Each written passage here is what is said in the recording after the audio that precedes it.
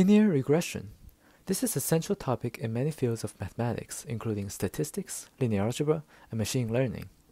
You are given some points in 2D space, and you want to find the line that best fits all of the points. This best fit line is called the regression line. The slope of this regression line, beta, is given by this seemingly complicated formula. This formula seems intimidating, but it actually has a very nice geometric interpretation. My goal in this video is to give an intuitive understanding of what it represents.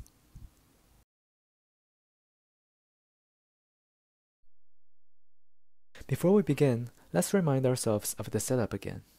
We have some pairs of numbers, which we visualize as points on the xy coordinate plane. The x is called the independent variable, and the y is called the dependent variable. Here, we only have one independent variable, x, so this problem is referred to as simple linear regression. A quick side note here, when we have more than one independent variables, it will be a multiple regression problem, which will be the topic of the next chapter. Anyway, we assume that the two variables have a linear relationship. That is, as x increases, y also increases with it linearly. This linear relationship is given by the equation y equals beta x plus beta naught, where beta is the slope and beta naught is the y-intercept. We put a hat on the beta and the beta naught since there can be some error in the data, and we can only give estimates of these parameters. In other words, we don't know the true values of beta and beta naught. We can only give our best guesses at them based on all the limited data we have.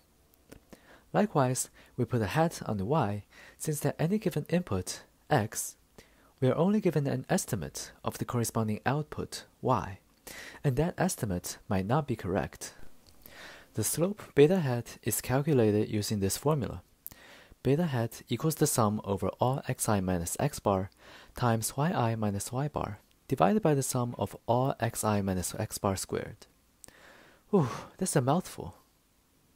To understand it intuitively, let's draw a vertical line, x equals x bar, where x bar is the average value of all the x coordinates, and a horizontal line, y equals y bar, where y bar is the average value of all the y coordinates.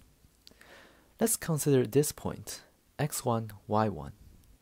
The distance between this point and the line x equals x bar is x1 minus x bar.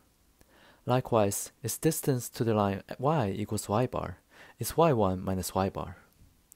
Now, these four lines form a rectangle, and the area of this rectangle is given by x1 minus x bar times y1 minus y bar. If we do this for all of the data points, forming rectangles with the centroid and adding up the areas, the total area of all these rectangles will be exactly equal to the numerator. Keep this in mind for a second, because now we're going to tackle the term in the denominator. Let's first draw a line y equals x, and then project every point vertically onto that line. This way, each point will have coordinates xi, xi, and the average value of all the y coordinates will be x bar, shown here on the line y equals x bar. Same as before, we consider all the rectangles formed with the centroid and the sum of their areas. Except this time, these shapes are not only rectangles, but they are also squares, with side length xi minus x bar. The sum of their areas is equal to the denominator, the sum of all xi minus x bar squared.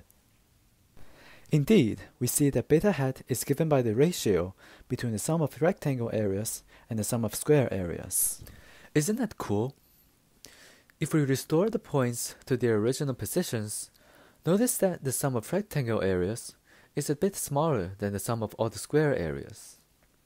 This means that their ratio, which gives beta hat, is a number between 0 and 1. Visually, we see that the slope of the regression line is rather flat.